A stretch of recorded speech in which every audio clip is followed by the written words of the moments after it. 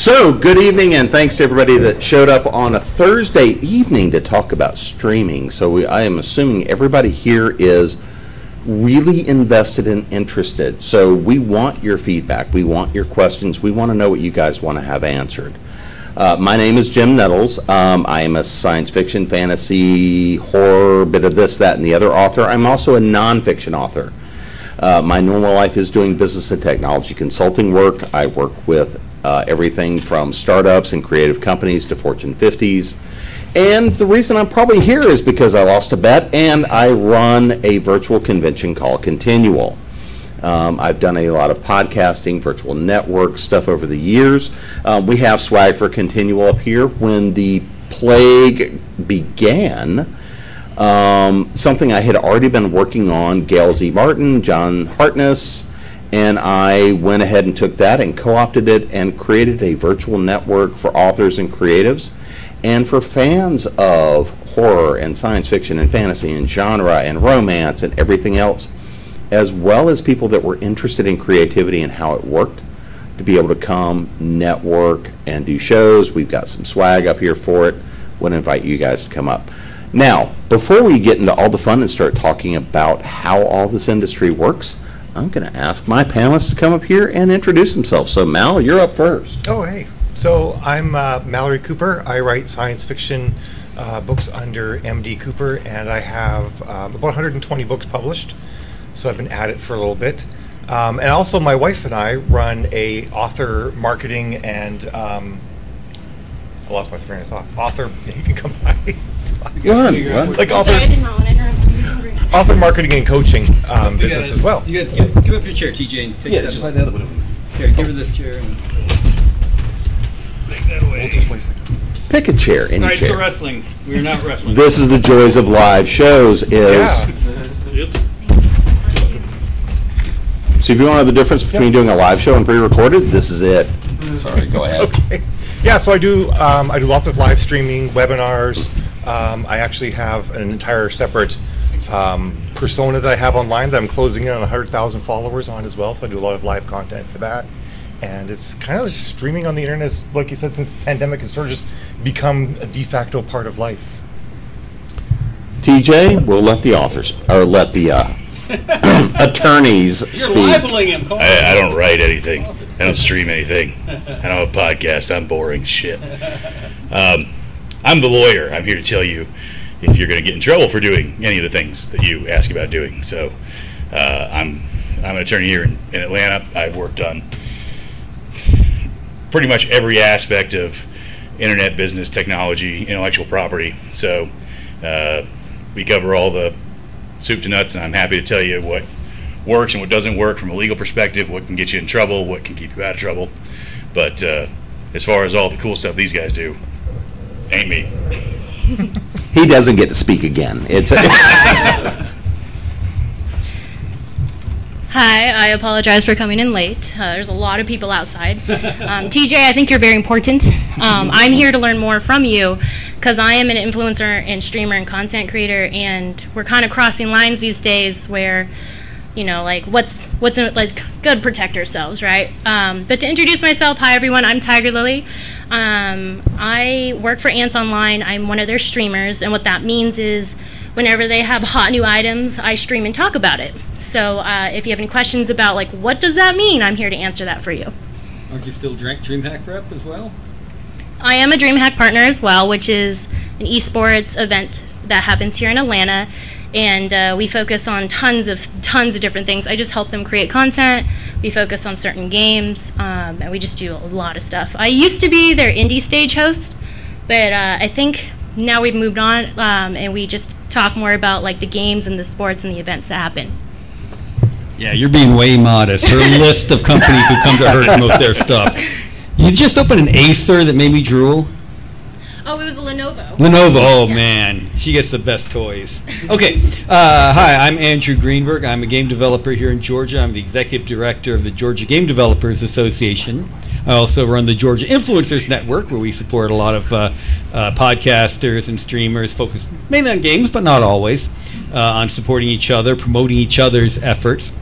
In addition, I'm the chair of the DeKalb County Entertainment Commission, And in those two capacities, I've worked with the state to get live streaming covered by the Entertainment Investment Act, which is the film credit. That's right. Your live streams can get the same tax credit that brought all the movies here. You just have to be spending $500,000 first. So just pay yourself a little more and make that happen. But in all seriousness, live streaming is one of the categories covered by the film credit. I'm very proud to have been able to work on that. And I think we should be getting some streamers up in that ballpark not too long from now. Obviously, got YouTube channel, Twitch channel, etc., and work with a lot of folks to promote and cross-promote. So, Jim, back to you. Well, then. So I actually want to start with how everybody got in the business and your take on it. And I want to do this just kind of as a level set for everybody in the audience as to everybody can come in for a different reason, from a different angle, from a different passion, and sometimes from a different, pathology. But, I actually came into media when we were like transmitting radio using smoke signals, and paper was done on stone. I started actually in traditional media. I did AP wire. I did a lot of traditional media and radio. And even in college, it was the college station radio, college station, TV. I kind of moved into stuff. And then by nature of my career, I've been off and on.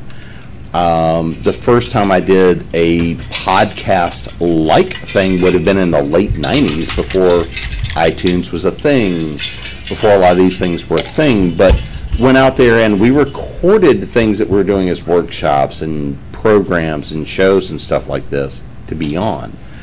So I want everybody to kind of talk about how they touch the industry, except for TJ, because he doesn't count, he's an attorney. I had a media background. Yeah, I know, but we're not an interesting but one. I think it's always interesting to know who is speaking up here to you and from what point of view, so that you guys know how to take this and interpret the answers we're going to give, because every one of us is going to have a different opinion based on what we're doing, what our goals, what our motivations are, and what our needs are. And so as you listen to our answers and what we say and what we do, think about what you're working towards and figure out how that may apply to you, because all of our experiences are going to be very different and very differently scoped based on what we're doing. So Mal? All right, so back to me again. So You're up first. I first started doing live streaming back when I worked in tech. I was a software engineer, and we would have to do live streaming webinars talking about the products and whatnot. That's sort of how I got my feet wet. And when I became an author, everybody's like, you have to have a podcast, you have to have a podcast. So I started up a podcast, and it was mainly just for my fans, and we did about maybe 200 episodes or so on that. So I kind of got my feet wet with having guests and managing a group of people on a podcast and getting that going. And from there, I've kind of moved back into two directions. One, the business that my wife and I have, we do lots of webinars where we train and coach authors and stuff like that. And then I've also started, I've been trying to start a gardening channel on YouTube for forever. And I'm like, how do I make this stand out? How do I make this stand out? And I couldn't do it. And then I sort of accidentally stumbled into the idea of a post-apocalyptic gardener.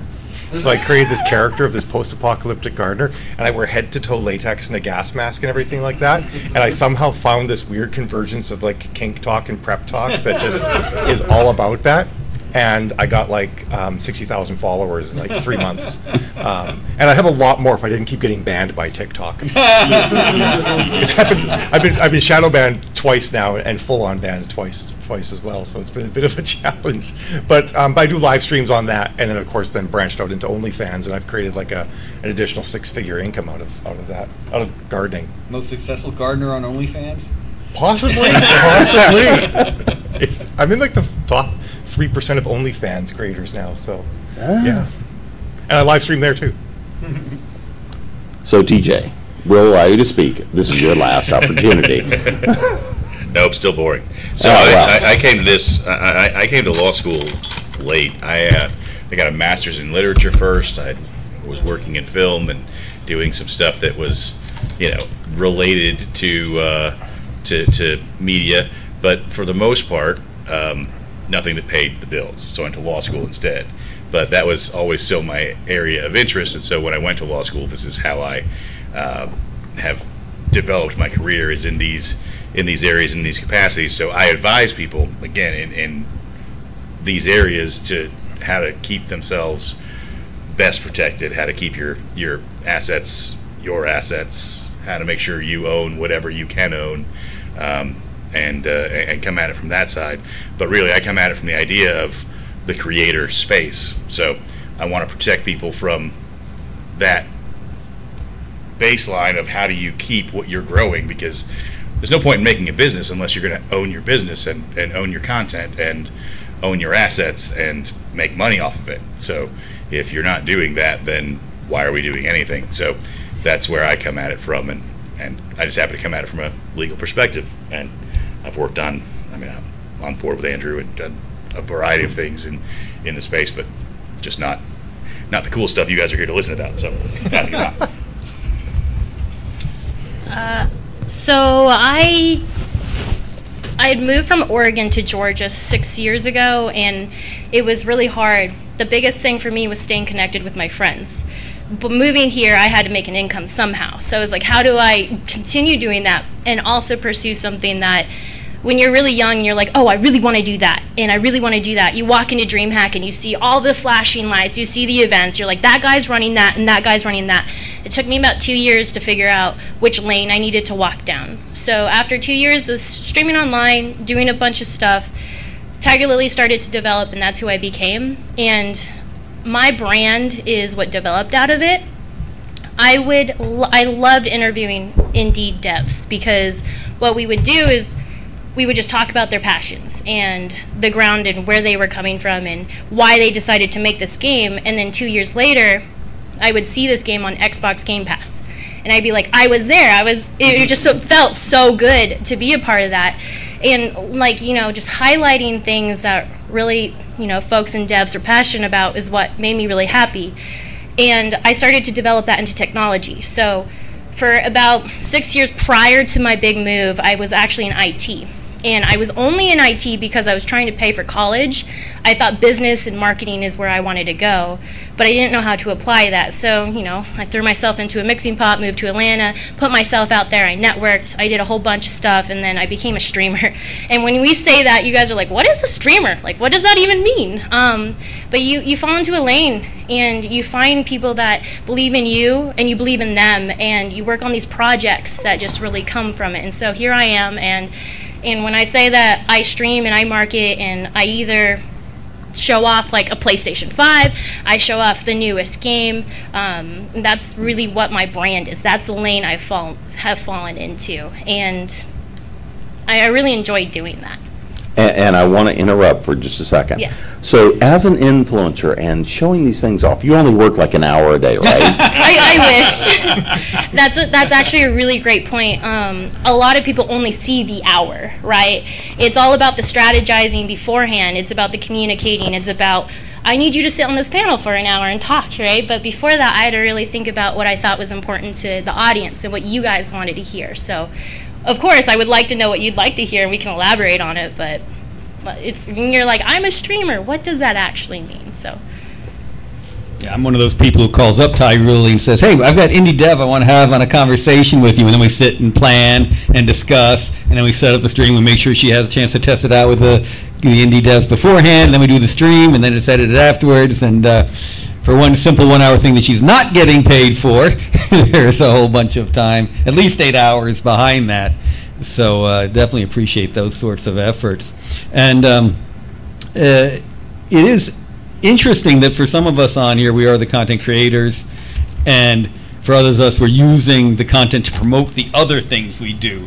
And I'm very much at the mix of those. Obviously, as a game dev, I live stream my own games. I live stream other people's games. I want people to be buying Emperor of the Fading Suns when the new patch comes out, or Noble Armada right now. Hint, hint, hint. That was our marketing shill. Every time somebody shills their projects, you'll hear that. But by the same token, I'm working with a lot of other folks who need their titles promoted. And that's why Tygarlily and folks like her are so awesome, is that she's got a great brand of followers. We mix her with some of the indie devs with their smaller groups of followers, but they're dedicated followers, and we have a much better event as a result of that sort of cross-promotion and that energy going together. That's why things like the Georgia Influencers Network and the like. But I do love the fact that this panel is exactly that cross-section of folks who are either promoting their own things or are promoting other people's things via their channels or are really doing both. So, kind of looking at this, I want to actually start with the content, because at the end of the day, doesn't matter what you're doing. If the content you're doing is not solid in quality, doesn't matter what you're doing. You can burn a ton of hours on something no one cares about, or maybe 10 people care about, but if it's the right 10 people, that can be extraordinarily lucrative. And again, this is about content. I own a company. We do a ton of different things. We teach workshops around how people do a ton of different things. I do a lot of consulting work. A lot of what comes to us, and a lot of what we talk about is about intellectual property. The property being created. Who owns it? How do we deal with pulling in audio, stock video? How do we pull in and create headers and trailers? How do we do those things that really become important on packaging and pre and post production? So, TJ, this is, I think, where there's a lot of value here in talking about the things that get people in trouble every day, YouTube strikes and all the kind of stuff that really creates havoc for those that want to make impact. Well, so let's start with the basic question of ownership. So, ownership starts when you create something. In the sense of a copyright, we'll talk about trademarks in a minute, but in the sense of a copyright, the copyright is created the minute you put something down in a tangible medium. You've created it and you've put it in a tangible medium. That means you've drawn it on paper, you've typed it on your computer, you've taken the photograph, you've recorded the video. You now own the copyright in that content, that creation. The copyright exists as a right without a remedy unless you register it. Registration is not required to own the copyright. Registration is not required to send a nasty letter to anybody. But if somebody infringes on you, you can't do anything about it unless it is registered, because registration is the keys to the courthouse door. So, do I recommend you go record every live stream and try to register? No. But your basic content, some of your key content, you definitely should look into registering, because that's how you protect that key foundational element. But then what happens when you put it on a platform?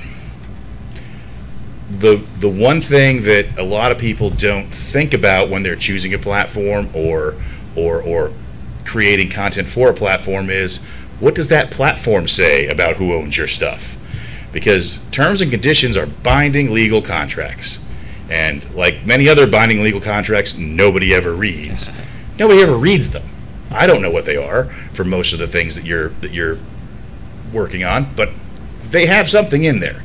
And they'll say something about whether they're going to own your content, or they're going to have an exclusive license to your content, or they're going to have a non-exclusive but perpetual license to your content. So know what you're putting out there. That's the thing that I think is the step most people miss, is, am I giving up something by going on this platform versus that platform? And that's how to protect your stuff. Now, how do you protect you? Don't use other people's stuff. Okay? The key is that if it's not public domain, it's going to get you in trouble. You can license it, you can get permissions. Those are all legitimate ways to go about it, but if you're going to put somebody else's video, somebody else's audio, somebody else's music into your stream, you're asking for trouble. You need to make sure that you can get that cleared properly and legitimately, because even just a little bit of it is probably going to cause you a hassle, right? Everybody thinks about fair use. Let me tell you what fair use is. Fair use is a legal defense that you raise in litigation. That means you've already been sued. You've already come and hired me and paid me a really big retainer. And then I go into court and I say, but fair use.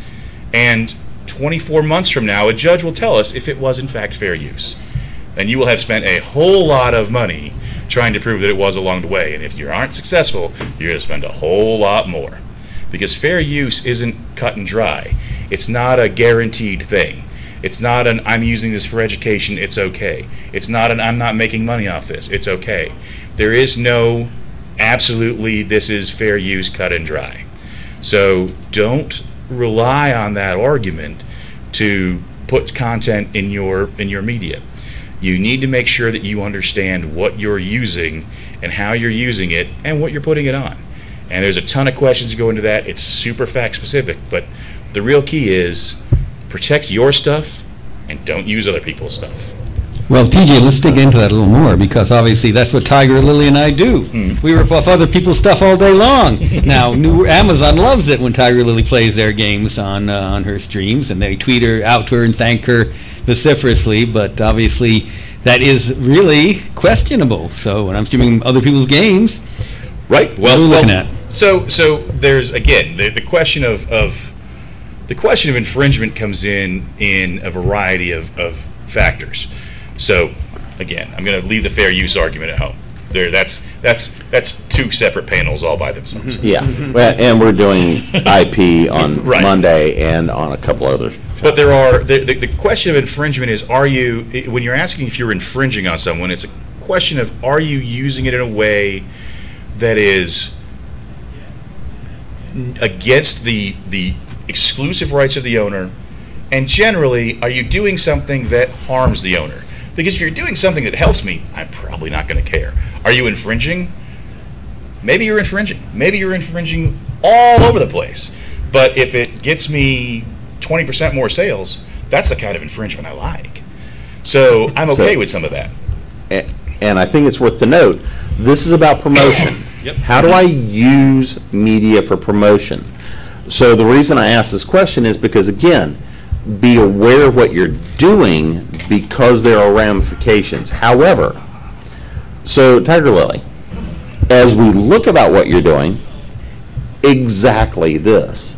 You are using other people's IP to build a brand, a reputation, as a part of promoting what they're doing. Right, so what Andrew was mentioning is New World, an Amazon Studios game that I like to play. And their agreement is that they want content creators to use their content. They provide us with what they refer to as a canto, an entire file with their logos, their sounds, their images, which is fine, and you can use that. And we're actually communicating right now and providing more, so that way the content creators aren't finding a dry, there's nothing left for them to use. So, how are we supposed to entice more viewers to play a game after, there's nothing left provided by the developers or publishers, it'd be cool if I could get some Snoop Dogg music in there, people would actually want to watch and stuff, but that's just not the case. And how much would that Snoop Dogg music cost a license? Way too much, I'm sure, but it's just trying to keep things interesting in what I do without trying to take from what's already out there. You're not allowed to copy. You're not allowed to take and use things that aren't yours legally. It's how can I provide the content for them? How can Tygarlily bring entertainment to New World? So that's what I try to do. So Andrew, with all the stuff that you guys do with gaming, everything else, you're kind of crossing both worlds of promotion, running events. You got a lot of stuff going on there. So how does this kind of touch you guys in terms of whose IP you're touching, because it's not yours? Right, and it's very interesting because companies have to be very careful about saying, oh yeah, use our stuff freely out there, make sure everyone's looking at us, and they will go to someone like Tygarlily and make it very specific what is and isn't allowed, but 99.9% of streamers don't have that and really are skating along. Now within the association, I'm fortunate that our folks, including big companies like Hi-Res Studios and Tripwire, etc., are very willing to let us use their content quite freely. So 99% of the games we show are ones where the copyright owner has told us we can use it, but we have developers who come in who want to talk about games that they worked on. Most of our content is about game development, and they don't have rights to show it, but it goes up, and so far we're happy. So a classic example, there's an old PlayStation game, Frequency, one of the very first music games. And the producer of it wanted to come out and talk about everything they went through to get this up. And it's got this great following still to this day from a game from the early aughts. And it was one where we had to go back and forth. What could we show? What kind of music could we play from it? what could be allowed in the stream, where before we felt we were really going to get into trouble. But at the same time, we're still promoting this game that theoretically could make some money for folks out there, or at least promote what they're doing. So yeah, it is an interesting thin line to skate across, and for most of our folks, they want it promoted and will give us explicit permission to do it. But if we want educational matters, we're skating on that fair use thing. I think it was fair use. I'm never going to go to court to prove it, but we think that our channel has value in providing that, promoting what this developer did before, and teaching people through his experiences. The real thing to consider is, so there's infringement, and all infringement is actionable, but is it an action you want to take? Okay, the what I said earlier about fair use and how much you're going to pay me to answer the complaint and how much you're going to pay me to fight that lawsuit. Well, the other side's paying just as much, right? They're paying that too, and they're trying to prove that what you did was infringing, and it is a gray line. It's not if you republish someone's game, if you republish someone's book, if you remake someone's movie, you've clearly infringed it. It's not a question. Satire. We are not going to talk about that. Wait, this is not the IP panel. Never mind. So you're cut off. So Mal, much like myself, you do a lot of social media to promote you, your work, all the stuff you're doing, right? Yep. And you make like 12 cents a day, right? A bit more than that. So let's talk a little bit about, from an IP standpoint, you're creating original content. How do you look at that? How do you feel about that? And what are you willing to do to protect that? So I'm very particular about my original content, because I've created one of the biggest universes that no one knows about. It's called Aeon 14. I have 120 books in it, sold millions of copies, and one day I would love to have a studio come along and want to make a movie about it. And I want to make sure that when that happens, I own everything, so that someone doesn't come along and say like, hey, you can't use this character, or you can't use this thing that you made in this movie, and you're going to alter your canon or something like that. So I've been really particular, like even like the cover art that I get done for my books, I have done as work for hire, which means that the artist doesn't even own any copyright. The copyright's immediately owned by me. I actually had a musician create multiple albums that I can then use so I have music for when I do podcasts and stuff. I'm even specific with artists who make art for me that they can't even put it in their portfolio without branding it with my brand. That way, because once it gets out there, without my brand on it, it's just everywhere, and I'll never really be able to get it back again. So I do a lot of that. I've trademarked my pen name. I've trademarked my universe. Registered my copyrights, not all of them, but a lot of them. And there's more. I feel like there's so much more to do. And I guess I use software that actively hunts for pirated copies of everything that I make and issues takedown notices, just because I don't want to get it out there that like, hey, this person won't do anything if you take their stuff, because I kind of opens the door, from my understanding, to make it so other people can just sort of say, well, they don't care. So yeah, I'm always like looking for like people that are like have my audiobooks up on YouTube, which a great way to solve that was to put them up on YouTube myself, and then YouTube is they're registered to me, and no one else can put them up anymore. So yeah, it's like an ongoing battle to constantly be protecting the IP that I've built and make sure that other people can't take it. Because without the trademark, to be honest, like I write it under MD Cooper. Without trademarking the name MD Cooper, anybody else could write a book as MD Cooper, and they could have called it an Aeon 14 book. And there would have been nothing I could do to stop them from doing that. So I want to make sure that, there may still not be anything I can do to stop them, because I might not have the money to do it, but, I have something at least. So since we're here to talk promotion and getting the message out and growing brand and reputation and sharing across channels, so Tygarlily, how have you been able to go about the work of growing and building your reputation? So, because I can tell you, there's channels we've done and built which was purely money spend, going through and dumping a bunch of dollars.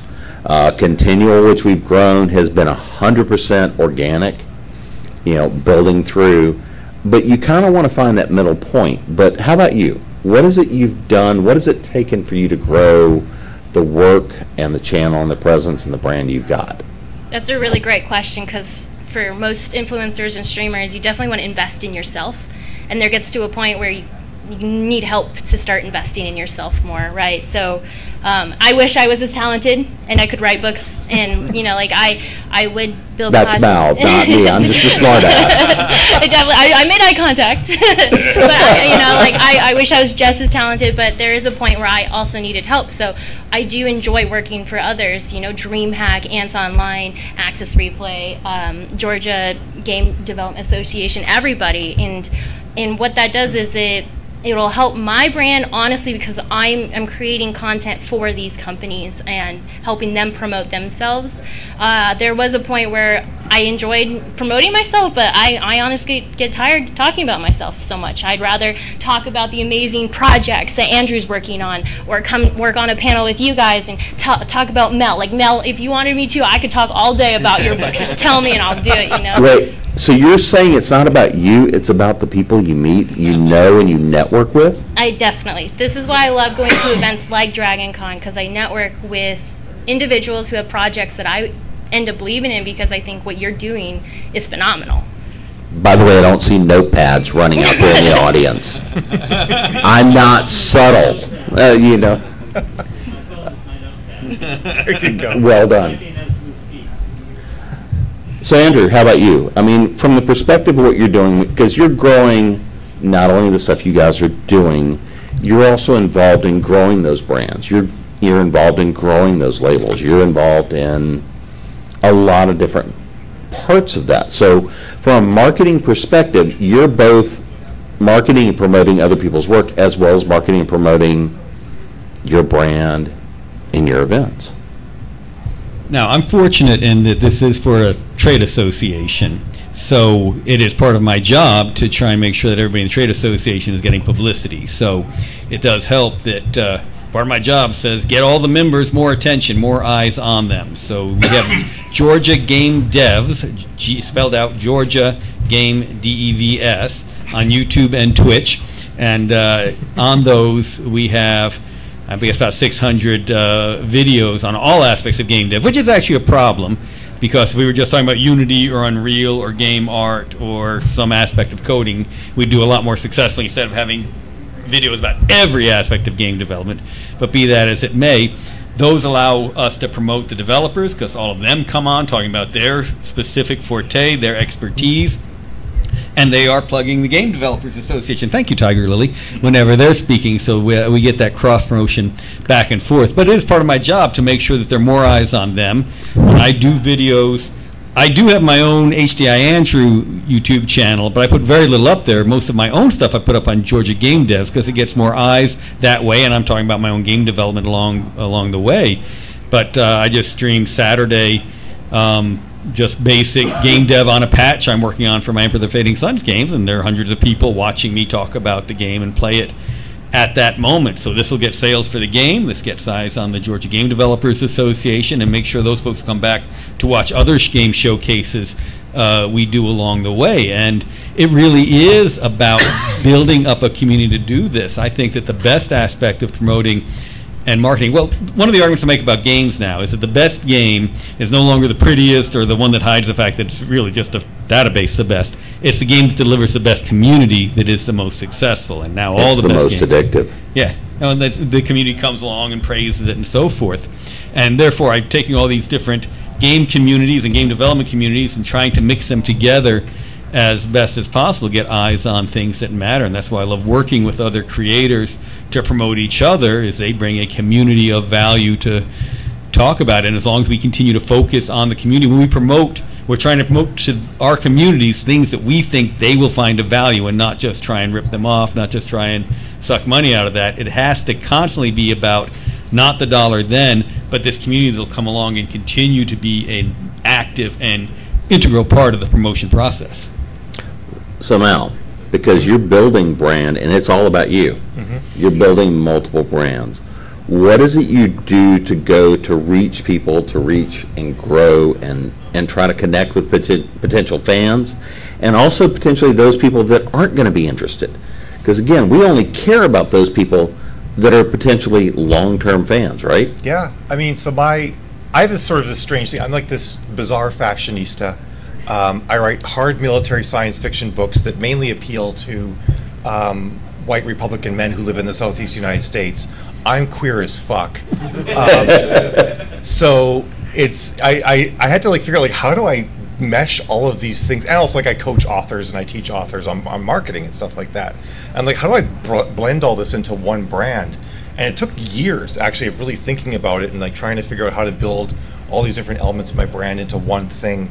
And I had to carve off parts of my readership and other followers who wouldn't really fit with who I was going to be. So a lot of who I am and who I present is actually as much a way to filter out people as it is to bring in the right people, because I don't want to spend a lot of time and energy marketing to people and engaging with people who ultimately aren't going to be long-term fans and whatnot. So by actually, to be honest, by being the most authentic version of myself possible, I've managed to do that, to pull in people who like me and who like what I have to offer, whatever I'm creating, whether I'm gardening, whether I'm writing, whether I'm teaching someone how to do Facebook ads. They get the same version of me, and it's all the same brand all the time.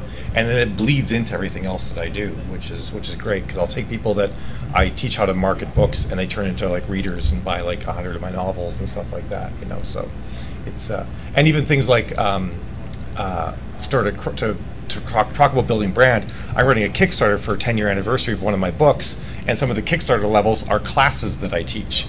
So I can like hit higher levels and higher amounts of money in Kickstarter, by bundling and other things like that. So it is all about like, I've lost the question now at this point, but. But you gave a great answer. I was learning, you're doing Look, great. I play volleyball. I throw something in the air and go, okay, what? What were you saying? Cool. Well, but I think the important thing here is this, because again, everybody in here wants to know how to reach people, right? That's why everybody's in here is we all like to reach people except for TJ, because he reaches out and sends like, reach people's wallet. yeah.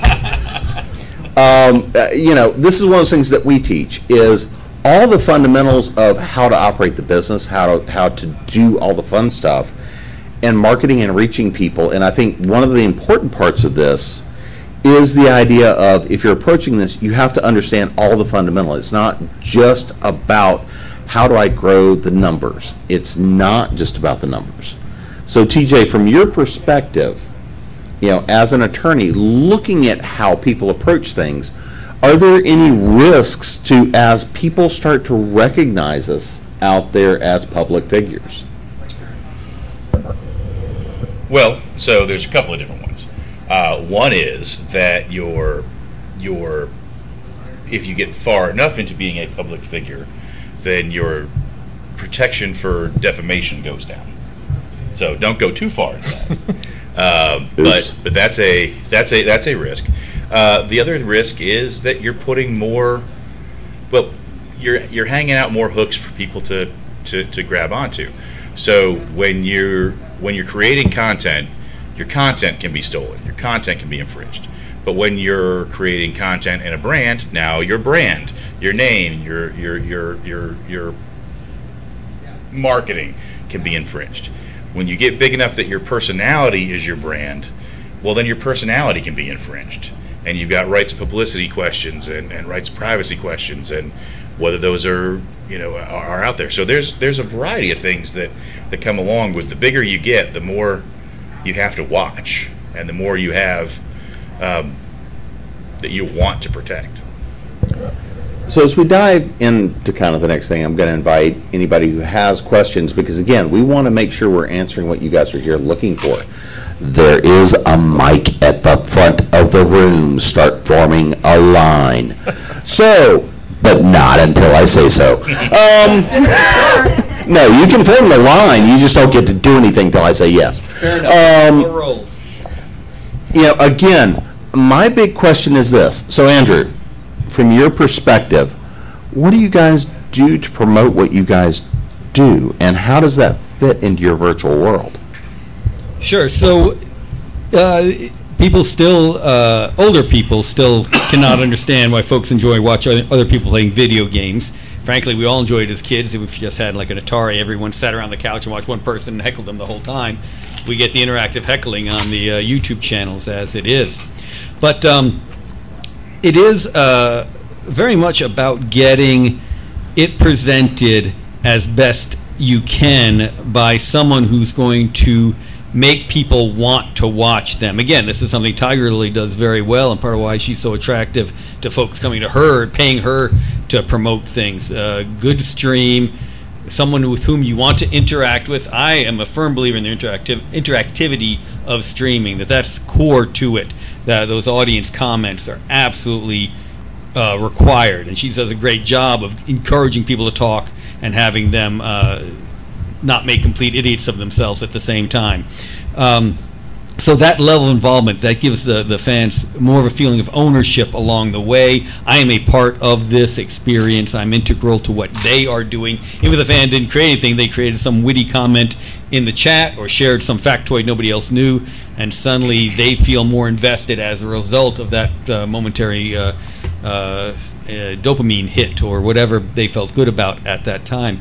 So being able to encourage people to invest more of themselves in what you're doing, to care more about what you're created, what you are doing at that moment, that is absolutely critical for us. For games, I mean, we love the fact that games are a way for people to exercise their minds, be doing things, be involved in a world, but really it becomes a part of what they care about themselves and their identity. In case you didn't notice, there are one or two people here dressed up like game characters at DragonCon. Who would have imagined that?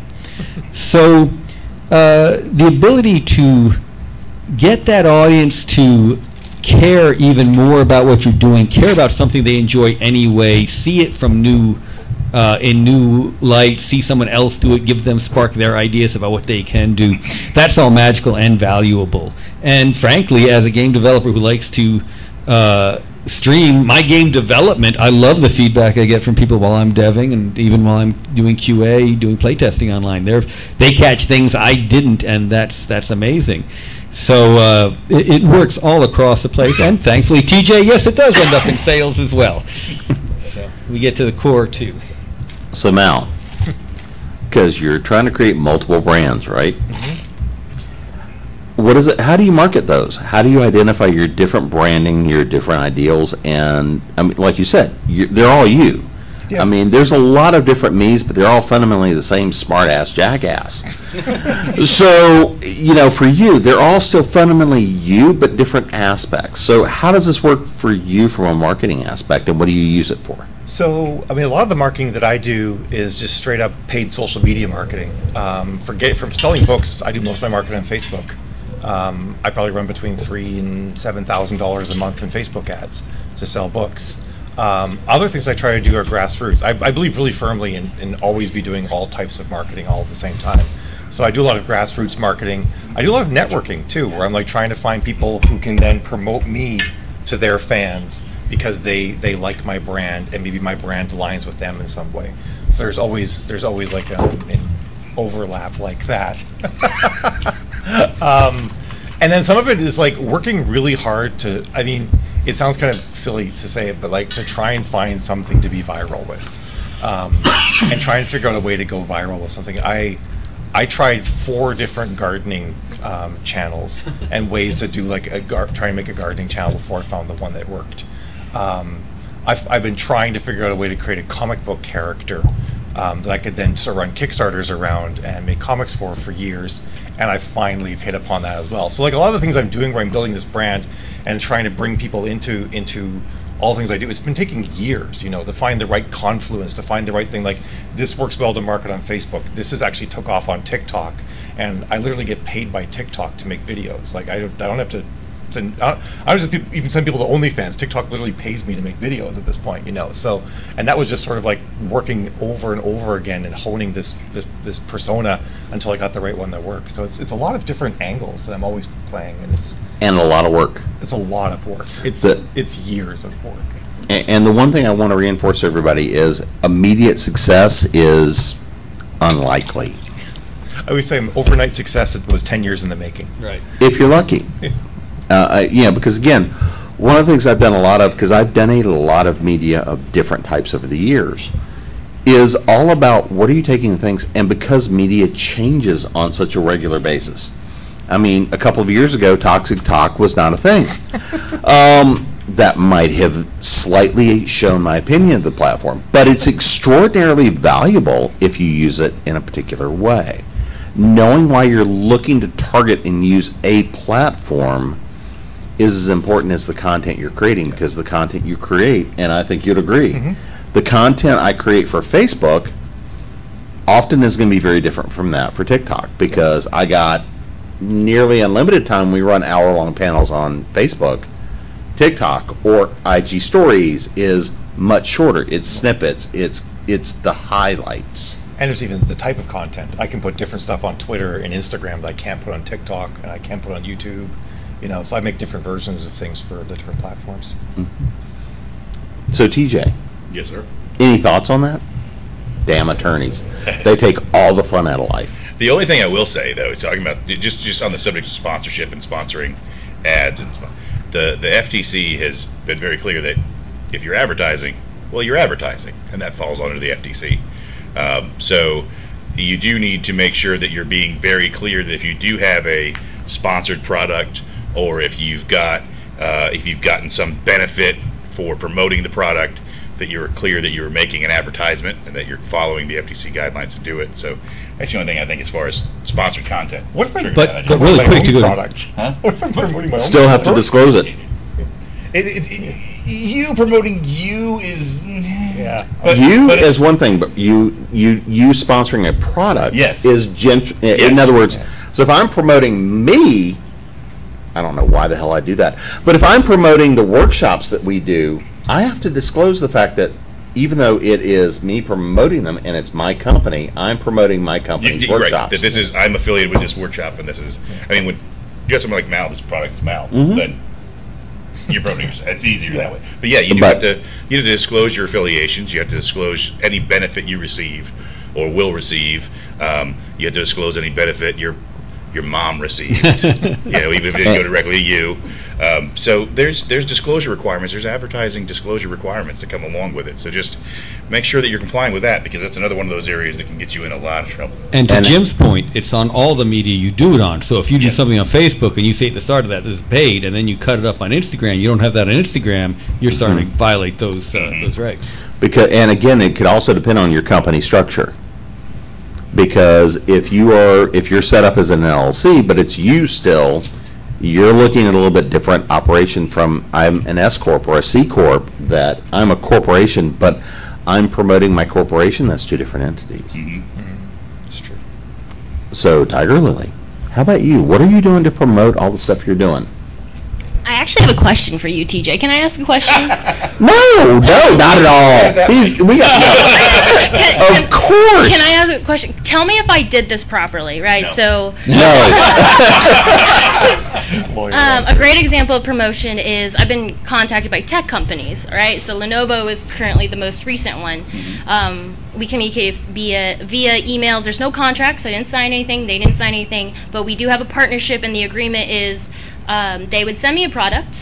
I would unbox and open it online, and then I would post it. Should I have put hashtag ad? Do you keep the product? Yes. Yep. Okay. Edit time. Yep. So when Twitter allows me to edit my posts that I posted like last week, Right. It's not necessarily being paid for. It's not necessarily being an employee of. It's, But you're being it's- compensated. You got something for it. You got some benefit. You got free product, even just mutual Cross-promotion. reciprocal promotion, right? If Lenovo puts out some Tygarlily content, Oh, you gotta open it. you gotta go ahead and list it all. So anything you get that's a benefit, it makes it a sponsorship. It That's makes a good. sponsored ad.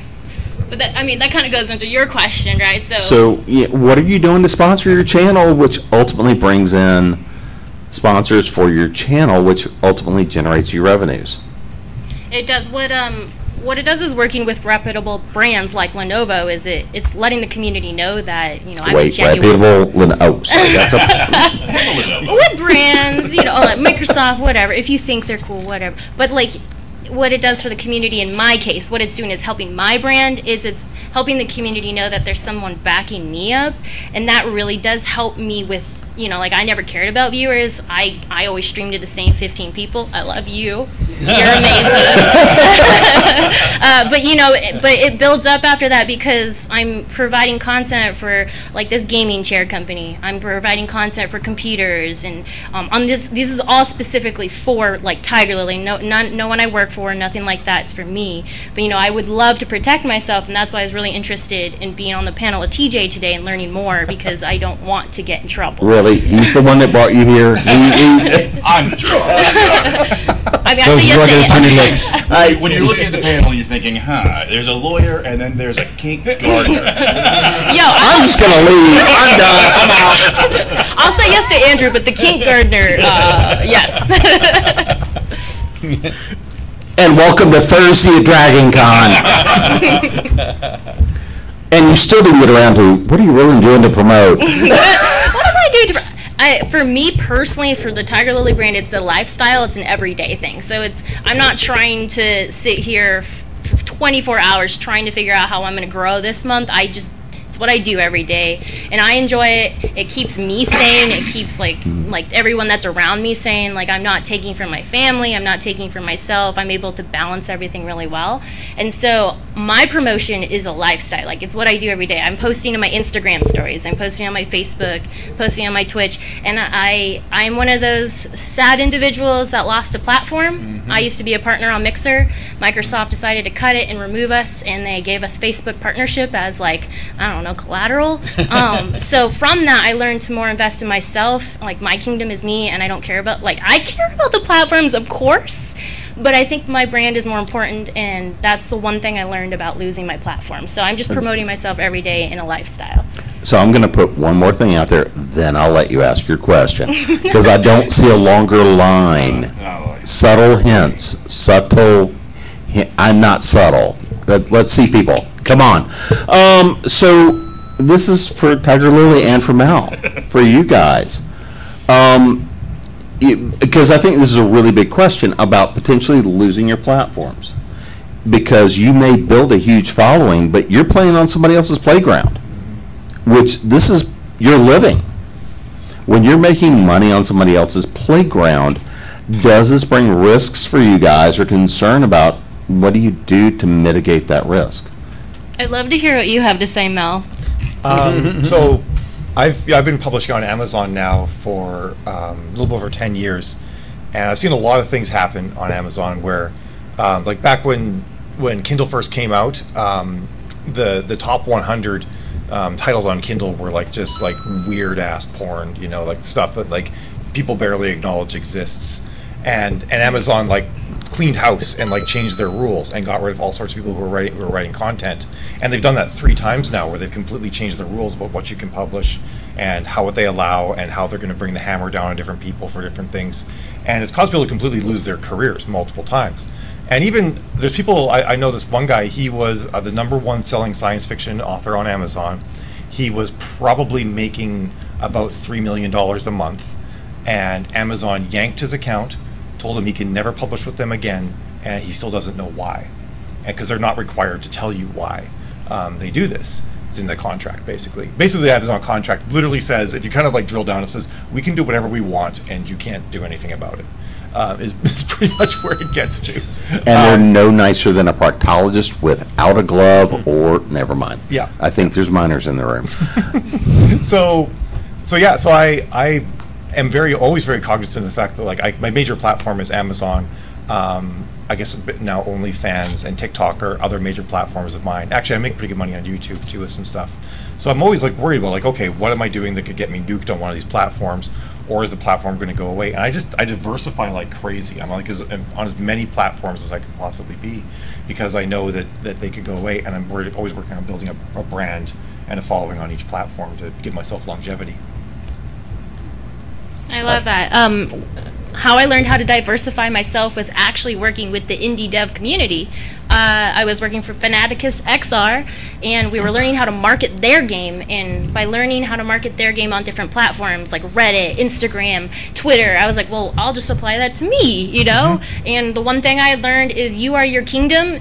And just remember that if you're going to build yourself on Twitch, Facebook, YouTube, that at any time that platform can just throw a ball at, like, you know, it just ruin your day. So just remember that you're important, and to read your contracts and to make sure to protect yourself and make friends with TJ. Well, so here's going to be the thing I'm going to add to all of this, and Scott's over in the corner going, oh God, I've heard this before. Have a way to pull people off of their platforms onto yours. Bring people to your real estate. The best thing that you can do is have an email mailing list. If your platform goes away tomorrow, if you are deplatformed,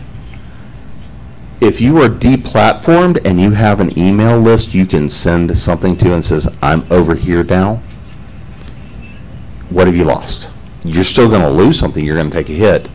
But also, if people have signed up and said, I'm willing to let you into my life via email, it's a very personal effect.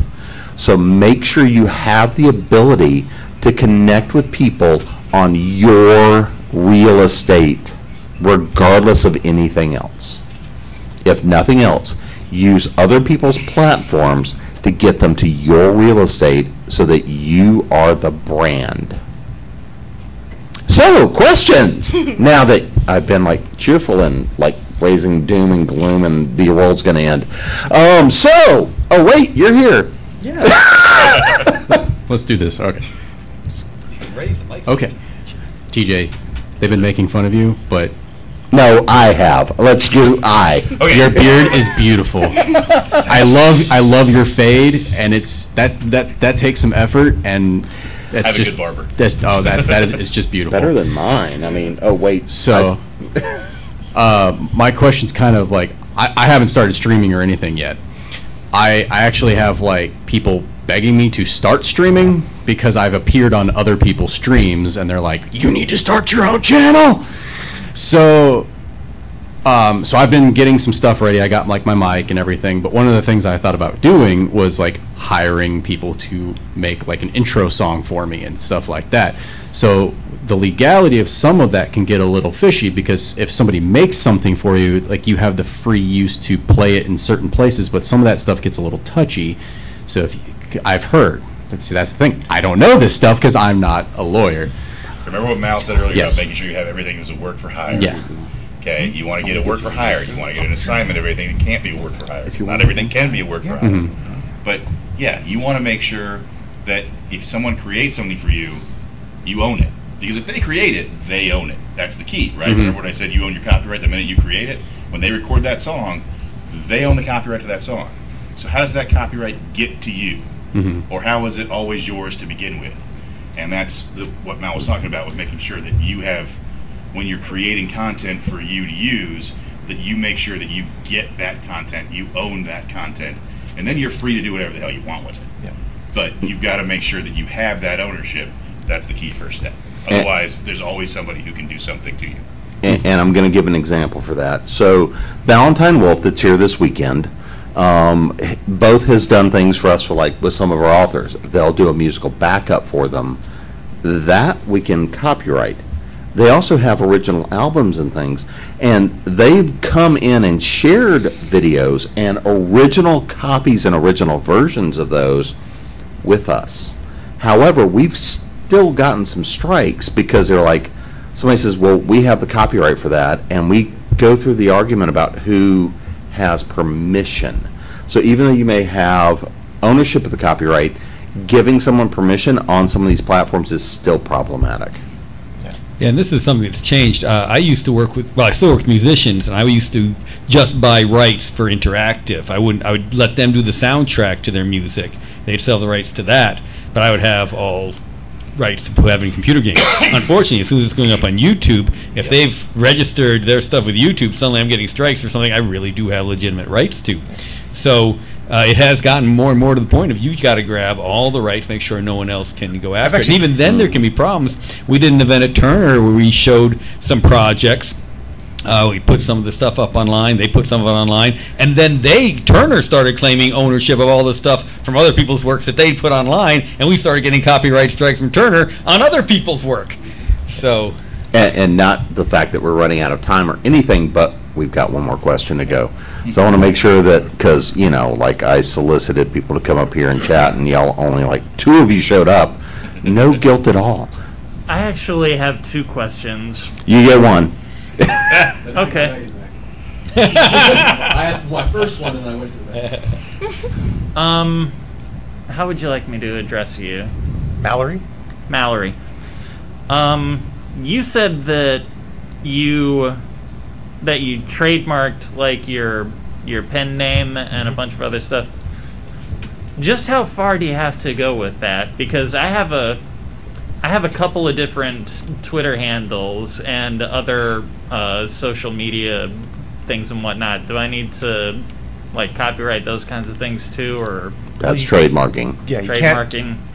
You know, Yeah. correct me if I'm wrong, but you can't copyright. There's a lot of things you can't copyright. Like you can't copyright a series name or something like that. You can't copyright. Like I can't copyright a book title and stuff like that. But I can copyright my pen name because that's sort of like a persona that I created. So I was able to copyright that so that no one can publish. But it's a narrow copyright too. Like I have it copyrighted for science fiction books and other types of media. If another MD Cooper started writing romance, I don't hold a trademark. I have a trademark on MD Cooper, and if someone was writing romance under MD Cooper, I couldn't do anything about it because I didn't trademark in that realm. And I also did my universe name, Aeon 14, that I trademarked as well.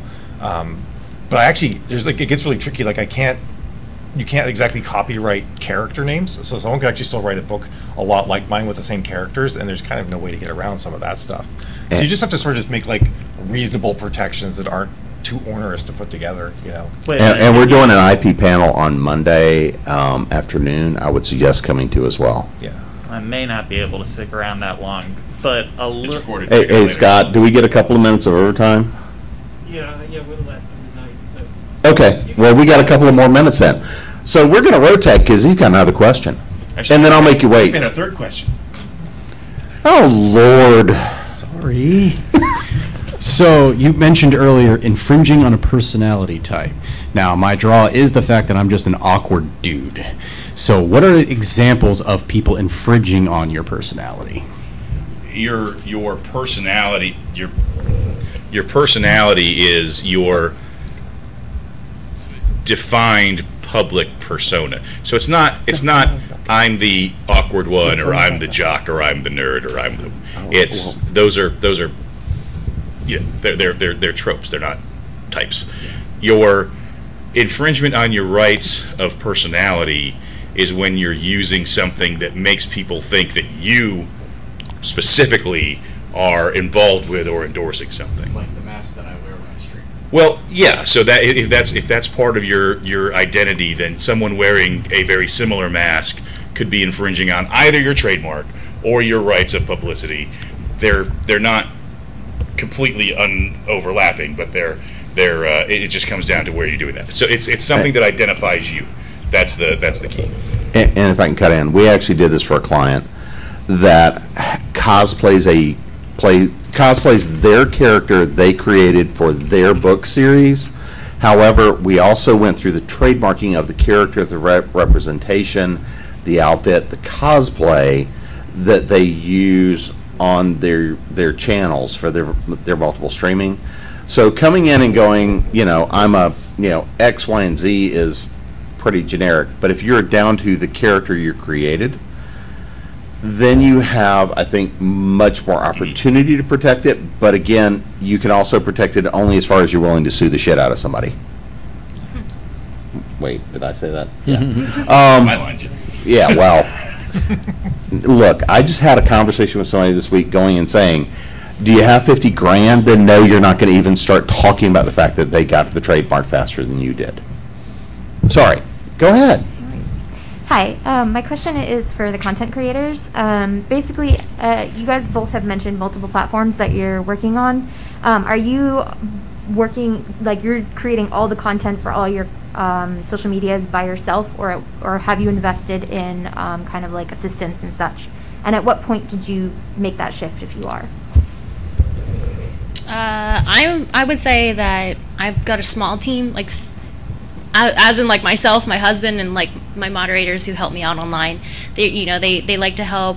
What they do for me is like they see things that I need to focus on Buddha, for example, in the back will clip me doing the stupidest things, and then that's what ends up on my social medias, but like, there's no contracts, like they're just doing it for fun, and that's how it is. I don't have like a team where like I'm paying people. I don't, it's just me. I'm a single entity, but I do work for a company that's much bigger than me, and I provide their like content for them, and then the team, their social media team and their marketing team takes what I do, and then they filter that out into the world. They have to go through whatever screening they need to do legally and making sure things are safe and stuff.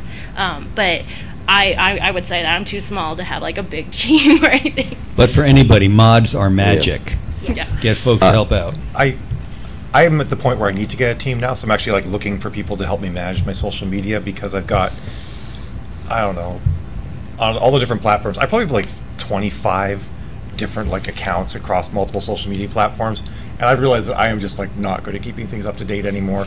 Plus, like just monitoring the comments to make sure there's nothing terrible in there. So yeah, it's the thing I'm looking for first. I'm actually looking for like someone to help moderate, like someone like saying, but my stuff is less live and more pre-recorded, although I do have live stuff as well. But moderating, and then actually someone just to make sure that the right stuff is going up in the right places and the right schedules is like turning into a full-time job at this point. Oh yeah, you need like a full squad to help with that, So for Continual, we have 6 of us that are the core team. We've got 3 other people that kind of operate in the background on certain specialties, and we pull in other people based on needs. So I mean, our total team is about 12 for Continual. Now, for the workshops company and for what I do, I am the primary content creator, and I've got 3 people that do different things very specifically for me.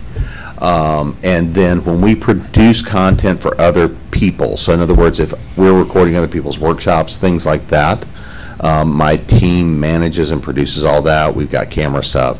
A couple of weeks ago, I went to go hang out at Authors and Dragons Con because friends of mine were putting it on and I could go hang out and drink. But I was also doing all the video production and stuff for them, but I was the producer, I was doing the video because I was there taking up space, and well, I was there to hang out. I will honestly say that this is all about the network you create, the people you create, but as you start to generate revenue, look at it and shift from it's working and it's fun to this is a business and these are people that need to be paid. Yeah. Thank you so much. Yeah. All right. Going once, going twice. Well, guys, I want to thank you guys very much. Oh, come on up. Didn't say gone, I guess. I'm slow, I'm old, and I'm tired. I'm not really going into streaming like that, but I was interested in hearing all of this from everybody. But I do have a question for Andrew, because I actually want to go into the gaming development, and so right now I'm in college. I'm actually a freshman in college, and I wanted to know what can I do from here on out. Do you have any advice that I can go from here? Yep. Go to KSU on September 13th. We're having a meeting there with the Georgia Game Developers Association from 6 to 9 p.m.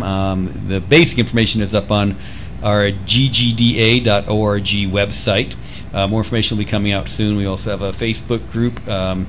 Most places are Georgia Game Devs, but I think we are actually Georgia Game Developers on our Facebook side of things. We have the Siege Convention, October 7th and 9th. A lot will be virtual presentations, but we'll have a lot of indies getting together. That's www.siegecon.net, SIEGECON.net, and it'll be October 9th in Doraville, will be the main in-person part of it. And on Sunday at 5:30 p.m., I'm speaking on video game development with Mike Katz, who's one of the founders of Epic Games. So we'll be talking about a lot of info on basic game dev. What college are you going to? I'm in Chattahoochee right now. I'm actually Chattahoochee Tech. Excellent. I'm actually typing this as you're speaking right now. Definitely the biggest suggestion is to go to all of these events. I am here because of Andrew. So. And Chattahoochee Tech, there was a professor there trying to start a game dev program, so I'm not sure they are. Gwinnett Tech has a good one. Chattahoochee Tech's a good school, so I mean, it's an excellent tech school. I know the CS program is good. I don't remember how far they got on their own game dev program, but if you're going to Chattahoochee Tech and you're getting your 2-year, that means KSU is a really good place for you to go for your 4-year. I actually do transfer. Plan to transfer to KSU. That's excellent game dev program. Here's the only question I have: is what part of game dev do you want to get into? That part I still haven't really gotten into. Well, if you want to be in the back end or world build or general engineering, that's heavier code. Whereas if you're getting in the front end of, say, character development, animation and design and that sort of thing, or if you're getting into UX and the actual user experience, or if you're getting into QA and testing and how all that works, there's a lot of factors that go into it. So as you're starting to study in school, figure out the things that you enjoy, because if you're going to go build a career around it, the things that you enjoy are probably not what you want to do for a career. Because It's a it's whole lot better than doing the things you hate. yes, Yes. because it's much better to get paid for the thing. Oh, no, wait, sorry, that's coming out the wrong way. If you're going into the development, understand the way all of it works and find the things that you are passionate about, but are also not so passionate about that this is love and I love to do it, that you can get to the point where you hate it. And this comes from, I've only done 30-something years in tech.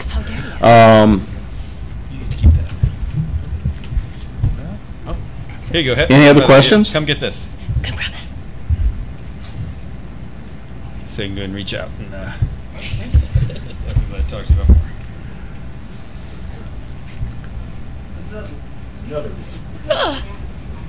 Good evening. Good evening. Good evening. So I have a quick question for, I guess, all of you. So I self-published a kids book, and it kind of predates SpongeBob, kind of, because the initial, I guess, intellectual property that has been filed as a copyright kind of predates SpongeBob. But I guess my question is probably more for you, TJ. Is They filed first. Yeah. Well. They have a bigger pocketbook. That's true. That's also true. But can I continue to crush your dream? Sorry. Crush away. Crush away. No, please ask. How would you recommend I go about navigating brand growth with that in mind, knowing that it has the likeliness of SpongeBob, but it's unique enough to where we can probably avoid copyright infringement, you know?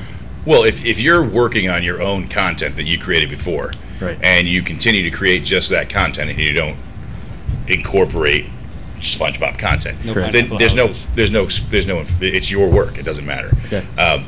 The challenge that comes from this type of scenario, when there's just a huge work that dwarfs the original smaller work, is that then there's always that sort of perception then that you're the second guy, the copier, right. that you're doing something wrong. But in terms of actuality, you have every right to do it. Copyright's a tricky thing, because I could write the children's book sitting right here, and Tygarlily could write the exact same children's book while we're both sitting right here. And we wouldn't talk to each other. We just wrote a book, and we happened to coincidentally write word for word the same book. That ain't happening. It's unlikely, but if we did that, even though we have both word for word the same book, they're both independent creations, and we both own independent copyrights. So the fact that your work is like SpongeBob, but predates SpongeBob, means that you can keep using it, but you're always going to have that perception of coming after. That's the tricky part. Okay. So I guess it would be better to it'd be better to kind of focus on the individuality of it, probably. Yeah. The more you can do to separate yourself from it, the better off you're going to be, for sure. That's good. But and you don't have to worry about it until you get sued. There you go. Cool. All right. Thank you. Yep. And again, I suggest you come get one of these, because we promote books and authors.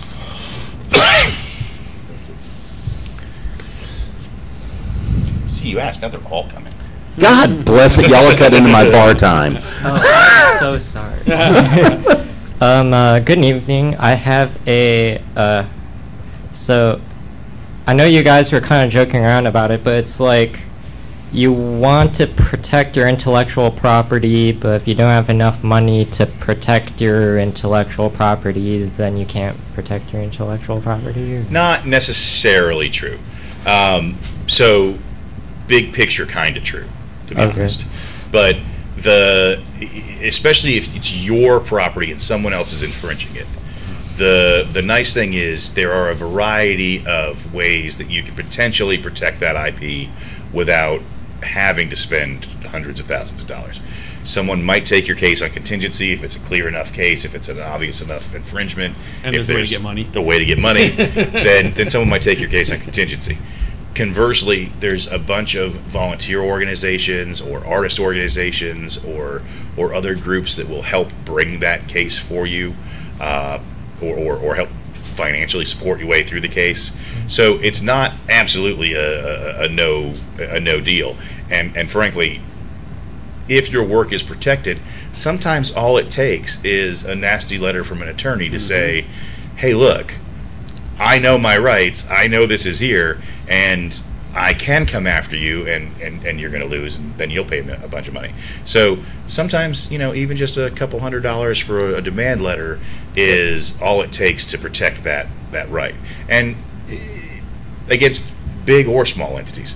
But a lot of times, yeah, it sucks if you got SpongeBob and you're going up against Nickelodeon, right? But not everybody's going up against Nickelodeon. A lot of the other people who are infringing are equally not in a position to pay $200,000 in litigation. So things resolve, things settle, things, your demand is sent, negotiations are done, things are resolved. Right. So you can absolutely protect your IP. Does litigation cost a bunch? Yes. But is there ways to do it? Yes. And the odds of you going to litigation are low. Slow, yeah. I mean, a few nasty emails back and forth, a couple of letters will resolve the vast majority of instances.